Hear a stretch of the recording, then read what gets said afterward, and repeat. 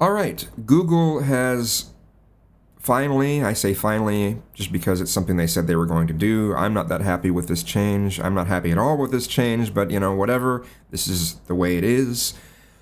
To where there's no longer full Google Plus integration with YouTube comments.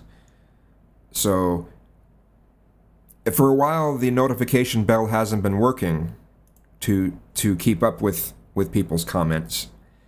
And that's because they were making it so that was no longer the way you keep up with any of the comments at all. New comments will not be handled through that bell. And you can't really count on the emails. That's always been kind of messed up. So the way that you got to do it now, if you're on the main YouTube page, you'll have to click on your avatar on the top right and go to Creator Studio. And then click on Community. Now, if you are already like in your video manager, like this, which I tended to look at it a bit, you're already going to have the Creator Studio bar on the left, and all you'll have to do is click Community at that point. So, this is the page where you can keep up with comments.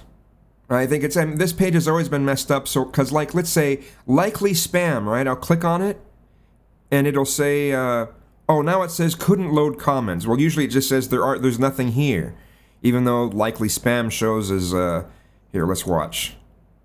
Oh, no comments to display, but there's 39. See, this part's still a little bit messed up, but whatever.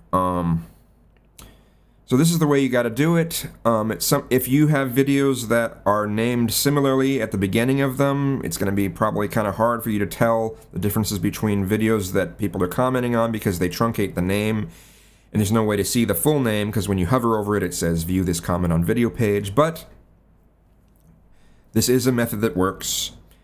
This has been available for a long time. I just never used it because I preferred the notification bell. But this is how you can do it now. And if you don't do this, I don't know how exactly you're supposed to keep track of comments. But anyway, this is how you do it.